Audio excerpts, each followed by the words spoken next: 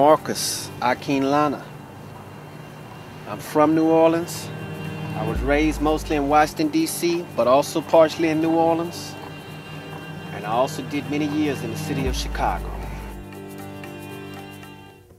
This particular public art installation is going to be installed in the West Pullman Library on the far south side of Chicago, which is a recently built, beautiful library for the Chicago Public Library System, which is one of the great library systems of the country.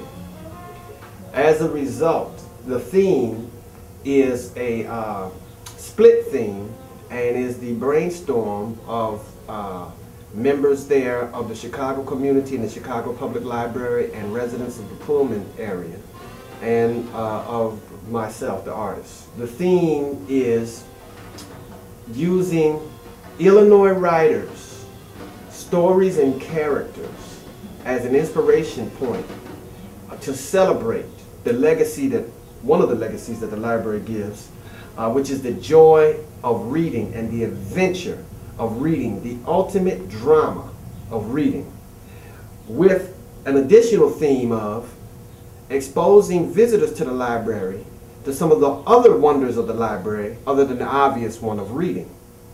So the piece kind of walks you through both the Pullman Library and also has icons that reflect the history of West Pullman, which was part of very close to the model town built by the railroad magnate George Pullman.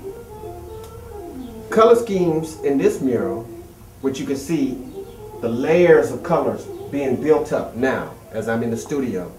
I'm about 60% complete on this project at this point, and the layers of colors are being built up, colors over top of colors over top of colors.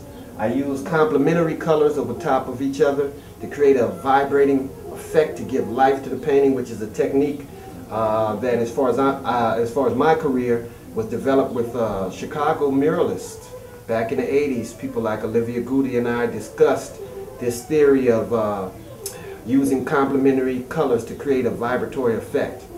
These colors and the color scheme, of course, are integrated with the existing color scheme designed by the architects who designed the Chicago Public Library, Larry Parkman Architects, etc. There are several great Illinois authors who inspired this work. For instance, this scene right here. This is inspired by Eleanor Taylor Bland's character, Marty McAllister. She has, at the time I designed the mural, 12 Marty McAllister books set in a suburb, Marty McAllister being a detective set in a suburb just north of the city of Chicago. The scene right next to it is inspired by Charles Johnson's classic book, The Middle Passage. And that's inspired by the character Rutherford Calhoun, who was a roustabout and a young man who was a cad from Illinois who came to New Orleans and found himself in a world of trouble, which ended up resulting in him stowing away on a slave ship.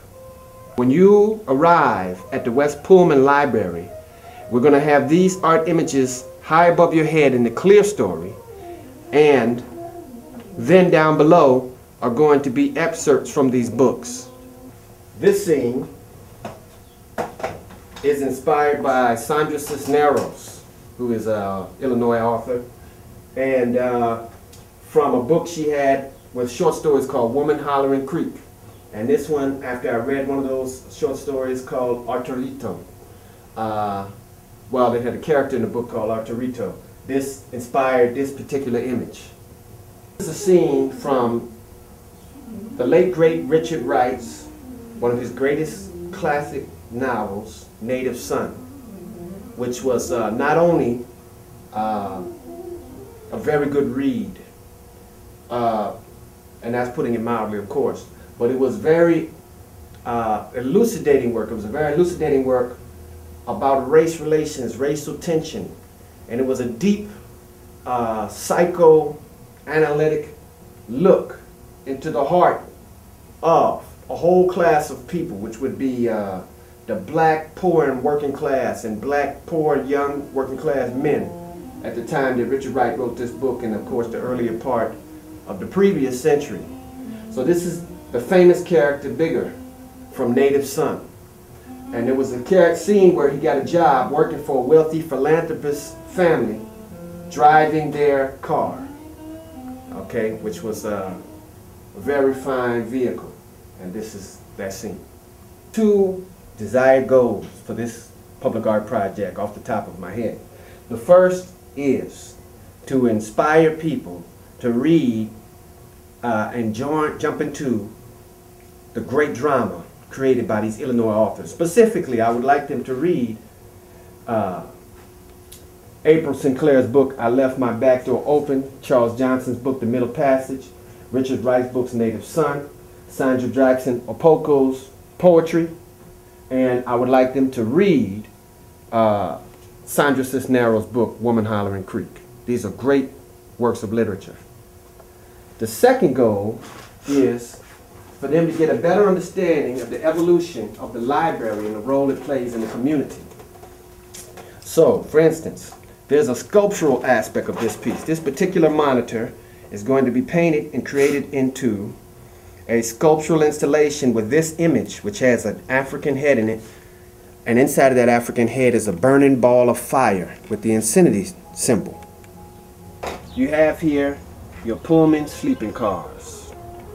Of course, George Pullman was the railroad magnate responsible for the development of the Pullman sleeping car company, and also the model town which later became incorporated into the city of Chicago, which was Pullman, and the library is in West Pullman, just west of the original town of Pullman.